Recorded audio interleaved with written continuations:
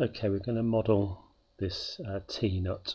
Try and keep it simple with a few features, and we've got our part of an initial sketch.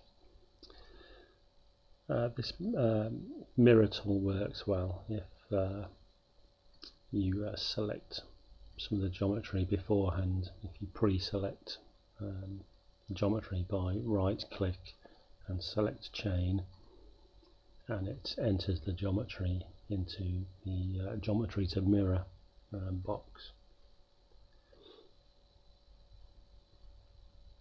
You can finish this sketch by adding a few dimensions.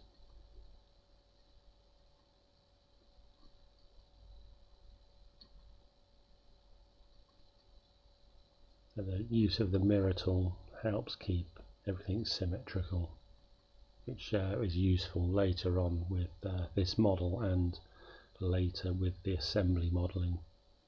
Having a good idea where the origin is and where the planes are.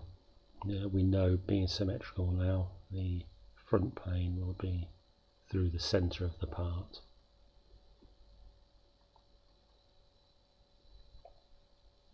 We're going to maintain the symmetry as well by extruding in a mid-plane state rather than a blind extrude in one or the other direction. And we can select the mid-plane from the direction. Select a drop-down menu and set the distance, and the distance is split equally in the two directions.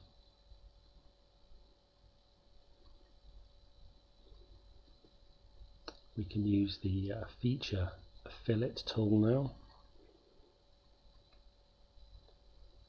We set a distance or a size of fillet, and we can select more than one edge in this feature.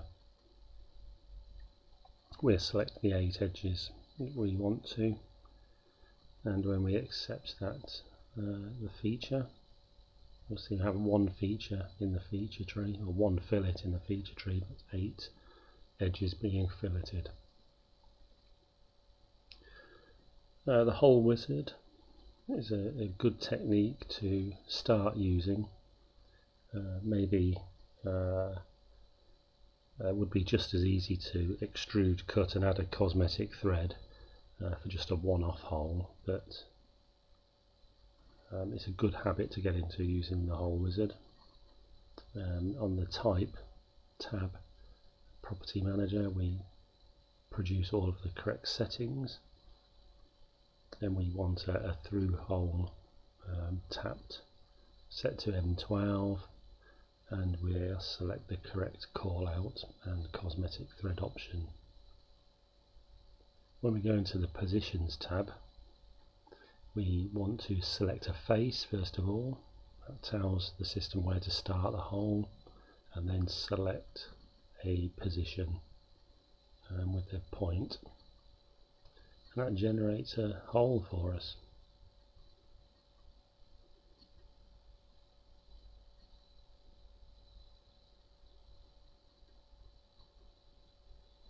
Check out the website and the blog for further information. Thanks for watching.